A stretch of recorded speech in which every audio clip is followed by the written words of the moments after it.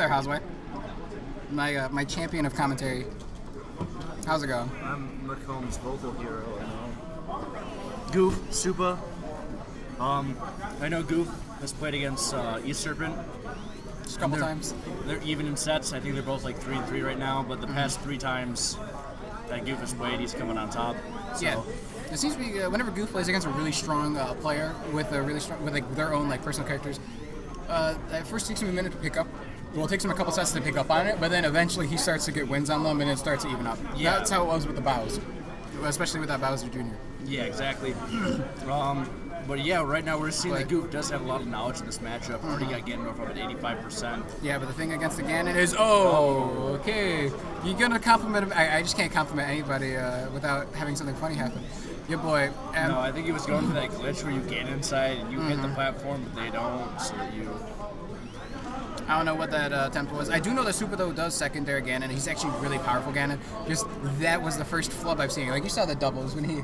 The side D grabs. Yeah, so you saw the doubles. I saw them and felt them. Yeah, you felt one of them. Yeah. You know, a good 70% of the time, well, no, was that 7 out of 8 times he hit an enemy, though. One time he hit you. So you can tell he's good Ganon. Yeah, he's definitely got no tech coming in and Goof there.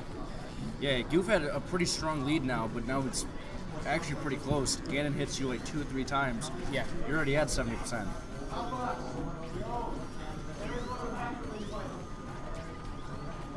I do say these empty hops are not getting punished at all by Goof. Goof is definitely just saying, wait a second, I'm in the lead. Why do I have to approach? Yeah, I think Goof right now has decided that he's going to go camping. You know what it was? I think it's because Supa was at the 69% range. He's just like, let me just not worry about that. Good down air mix up there. I think it's a frame trap, actually. Because like it's guaranteed up air, but I'm sorry, it's like an up air, but if they air dodge, you can... you down air, yeah. You down air them immediately. So that was nice coverage on Goof, recognizing the situation. Yeah, good on Goof there. And then looks like Supa once again going for that Ganon side there. And okay, that was a nice gimp right there. Goof getting the gimp with that spring. Yeah, quick match there. Yeah, but that was a SB. And then you got the trash talking Sonic saying that was almost too easy. My man Sonic. Sonic is just like he rubs it in at the windscreen. That's the only time he does, actually. Other than that, he's like, oh, let's do that again sometime. And you're just like, kill yourself. Should keep it PG, but that's already edgy as it is. All right, so that's the point. Sonic, really great character. He's at least a good sport when he loses. He's not like Mewtwo where he laughs when he wins, but when he loses, he just looks at you like, I'll get you next time. Yeah. So, and right now, it looks like Supa not going for that character switch, not switching to Yoshi here, but instead taking the triplats. No, he only in my opinion, he lost that first game because of the Ganon mainly side? because mainly because of the SD. Other than that, he did actually really well in the matchup. Well, I mean, at the S. Plus, Yoshi versus Sonic is like. I think it's even. It's like because like it's even until late percents where Spring can interrupt second jump. Yeah, that's true. Because the moment he gets chipped to like 80% and that Spring actually knocks him out of his second jump, that's when Yoshi immediately loses that. Because that's when Sonic's like, grab off stage, Spring your second jump. All right, let's go.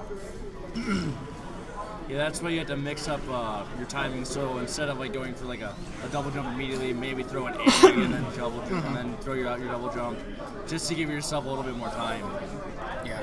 Even then, though, it seems as though Goof is putting on that damage, but Supa's holding his own definitely.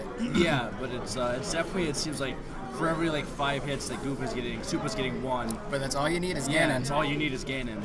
I'm trying to get that dare on that platform. My man definitely fiending for this kill. Walks up for an F tilt, but then come out fast enough. Cannot time the fastest character. Yeah, that's true. You gotta know your frame data. Definitely. Up air, Spring, up air again. Going to be able to sweet spot the man to the death. Hit him with the twinkle toes. Yeah, definitely. And that auto cancel dare. Why not? That dash attack almost taking the stock there.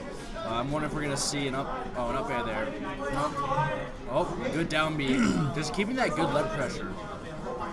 Yeah, definitely doing a good job, but Goof picking up on it and able to get himself on stage again for at least 2 seconds before the dash attack comes out and cleans him up. So, and then a forward tilt. The boot to the face there, reading that roll in. Boots to, we'll say, bottoms to keep it PG here. Man, Supa definitely putting in the work. Down B on top of the up air chain that Goof was throwing out. Yeah, and you see both guys are playing really patient right now. You see Goof, who's decided, I'm at the lead, and I will camp you out for these next, almost 4 minutes. And we're seeing Supa here trying to figure out a way to weed himself in there, get into Goof's face, and steal that stock there. Looking for another spring gimp as Goof. But not getting it. Nice space, nice spacing. Supa dragged himself back a little bit with that second jump, knowing that the magnet hands would come through and help him. Yeah, very true.